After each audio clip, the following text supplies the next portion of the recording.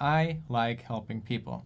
That's also why I have this YouTube channel. I like to share what I know. I get a lot of questions via Twitter, email, Instagram, whatever. And I really try to answer as many questions as I can, but it's impossible to answer all the questions. There's just no time for it. I also have this subreddit LiveOverflow where you can ask questions. And the great thing is that not only I can answer, but other people as well if they see it. So this is a great thing. If you have been answering questions to other people on there, thank you so much. Thank you.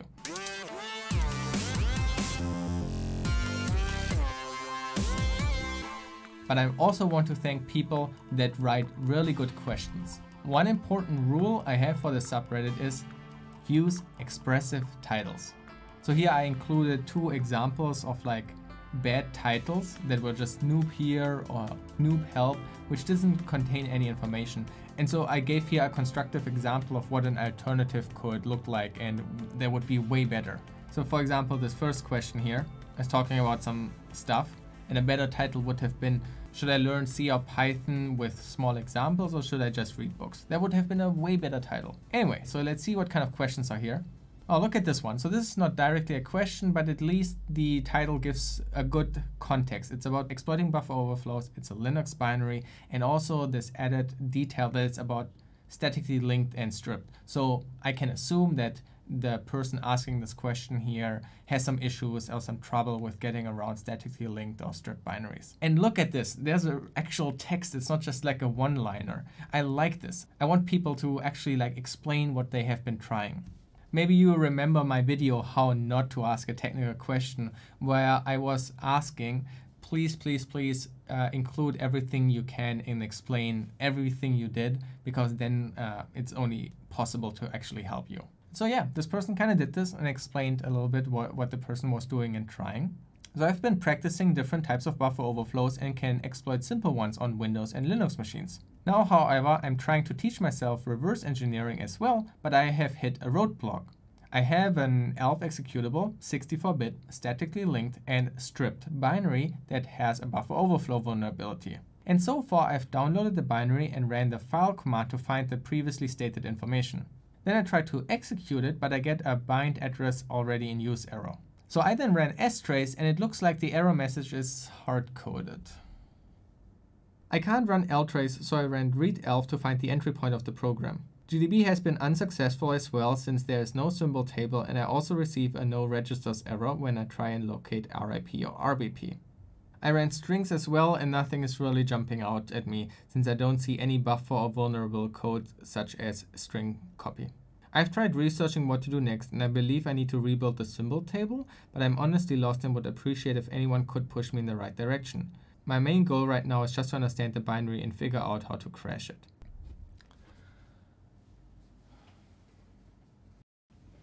What the f is this? I make a whole video explaining that if you do anything like with debugging and exploiting and shit, that you are copy and pasting all your output, that I can actually follow what the f you did. And then I get stuff like, I ran strace and it looks like the error message is hard-coded. Where the f is that coming from? I don't know, show me the strace output. What the f are you seeing? Have you Googled what bind does and what address already in use means? And then GDB is unsuccessful? Of course, from experience, I know what no symbol table means is, but I also received no register error when tried to locate RIP and RBP. That doesn't make any sense. Show me a goddamn GDB output, okay? Then that would be been so simple. Here's a really good response. This error means something else is already bound to that port. You could have 2 instances of the binary running, or it's trying to bind to a port you already have a service on. Use ss-tlpn to get a list of listening services and the respective ports. Then find the process ID of the process that's listening on the port it needs to bind, and then kill it. And look at that, thank you. I was able to find the process and kill it. But now when I run, nothing happens. Additionally to the advice already given regarding the connection to the port, you should use strace again. Maybe you want to use strace -f to also follow forking children, because it could be maybe that the process is forking, and that's why you didn't catch it, because it happens in a different process. It is something with networking, so there should be like a receive or something like that. You ran strace -f, but you don't see any receive calls? What the f does it mean? What do you see instead? So the person actually sent me the binary, and then I was also able to have a quick look at it myself.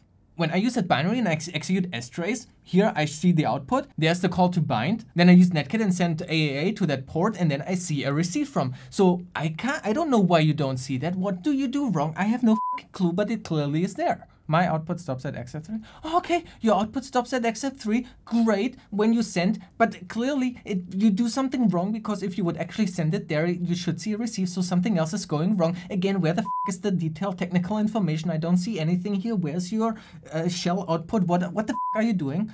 This is exactly the reason why I want technical output like this. Why the didn't you provide this earlier? Because look at this, you call Python and you send this output to the challenge server, to Pwnable Praetorian 288. But you want to debug your local binary. Obviously you need to then connect to localhost. This is a typical mistake. This can easily happen. This probably happened to me before too. But people can't help you if you don't share your details. It's an easy mistake to spot. That's good why you ask and why other people should look at this. More eyes can see more issues like this. Sometimes you are blind with the basic stuff. You don't even recognize that something like this is the issue. So I'm happy to tell you exactly what the is wrong here. No shame there, but this could have been solved easily. Maybe even in the initial post, if you had just posted all your output and all the things and stuff you do, then it would have been already clear. So yeah, this is a perfect example why it is so important that you take time with your question and include all the technical information as well. I'm the two-time Cybersecurity Challenge Germany winner 2013 and 2014. Send me your command line output. And not just your whiny, oh, it doesn't work.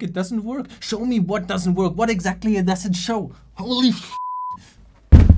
Okay, so this was obviously just a character. Please don't take my language too seriously. This was obviously just a little bit of a joke and a character. But I have to admit, it is kind of frustrating to get these questions. That's also why I made that video on how to not ask a technical question. But I also know that there is like a many-to-one relationship. The problem for me is that I get a lot of questions, right? I get so many questions. So seeing the same issues and this same pattern of not providing enough information is really, really frustrating.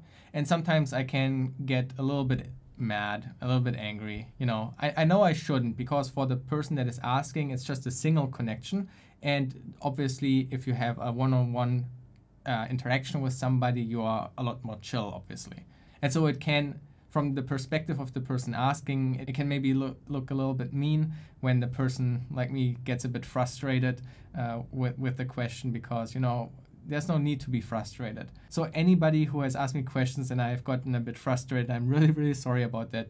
Typically, I also say sorry about this because I know that I shouldn't be frustrated, and I hope you can empathize with me that I get a lot of these questions and just like the mass gets very frustrating because it's time consuming. I don't have time to address everything. So it's taking my time away, but it's also taking away attention in time that I could give to other people. And it's not just for me, it applies to any questions you ask online, like the subreddit, LiveOverflow or Stack Overflow or wherever you're asking.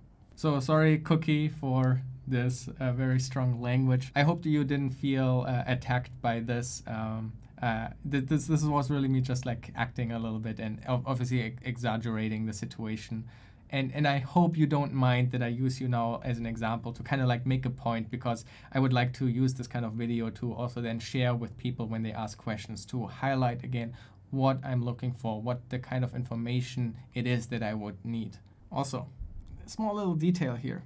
So this challenge is part of like a recruiting company challenge. And the person didn't mention this at the start of the question, which always makes me feel a little bit like, why are you not straightforward with this? Why are you not saying what it's for? Because then when I find out that it's like a CTF that is actively running right now, or it's even part of a challenge where you can win money or where it's for a job, it always feels a little bit cheating. So be upfront with it. I actually would love to help you when it's like a job kind of thing. So please be upfront with this, because this also influences how to react to these questions, and be a bit more guiding rather than telling. You might think that I would not want to help you when it's like a job application kind of challenge, but it's actually the contrary is true. I'm glad that you find motivation to try out such a challenge and you want to apply. And I would love to help you and teach you based on that challenge. And you're applying for a job. You are not in school anymore, okay? You don't necessarily need to sit there alone. You are Googling and researching all the time anyway. That's part of the job. Having a good network and asking other people for advice and help in your job is also a helpful skill. So recognizing where you need help and being able to ask the correct questions and reaching out to the right people, that's a good skill. I'm obviously not solving it for you, but I'm happy if I can help with your process there. Just be honest with yourself in the end that you didn't quite solve it yourself. And maybe in the interview process, you can even talk about this, that it was tough on you and you needed a lot of research. But a tough challenge doesn't stop you, right? This shows dedication. This shows that you have the smartness to power through that and be able to learn. Maybe the job is for an experienced senior position and they want already a lot of experience. That could be, but then you already also know that maybe it's not the position for you. But if they are generally a bit more open with their job description and it's more like a junior position or an entry-level position, then I think this actually would look great, that you were able to identify where your weakness is and that you were able to help yourself and that you, in the end, were able to find the resources that were necessary to be able to solve that. I think that is mostly a positive thing. And I guess with active CTFs, if it's just a weekend, then also just wait until the CTF is over. Just wait 2 days and then talk to the people that solved it and look at write-ups. Like at this point, it's kind of just cheating if you then are asking, because you will get the solution anyway. I want to help you when you can't figure it out. And the fact that you could figure it out 2 days later with write-ups from other people, then that should be sufficient. Anyway, keep the questions coming, and I'm sorry for when I get maybe a little bit angry and frustrated in my responses. I'm really, really sorry. But please let me have that, okay? I'm frustrated, but I'm still helping you, okay? I might have a little bit of a strong language, but I'm still helping you. I'm still here. My goal is still to help you. Just let me have my little bit of frustration, okay? That would be really, really great. Thank you for that. Anyway, I hope this wasn't too bad. See you tomorrow.